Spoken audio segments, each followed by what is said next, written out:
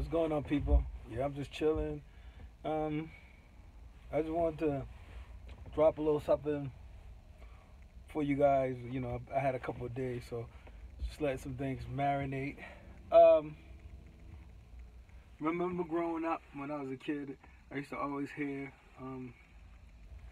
Jesus say, when his disciples asked Jesus, what was the greatest commandment?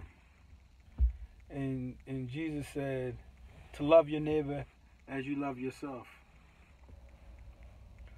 I don't think a lot of people understand that. Love your neighbor as you love yourself.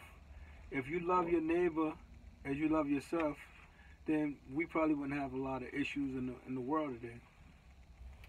But I don't think people understand the metaphysical nature of loving your neighbor as you love yourself, or feeding the hungry, or clothing the sick, or feeding the hungry, or taking care of the sick and the poor, and the clothe the naked. That when Jesus was telling the disciples and telling the people to clothe the naked and feed the poor and the hungry, he wasn't talking about other people. He was talking about you. And most people don't understand that.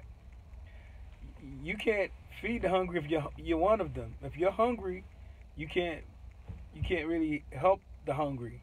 If you're naked, you need to be clothed. If you're sick, you need to be well. So love your neighbor as you love yourself.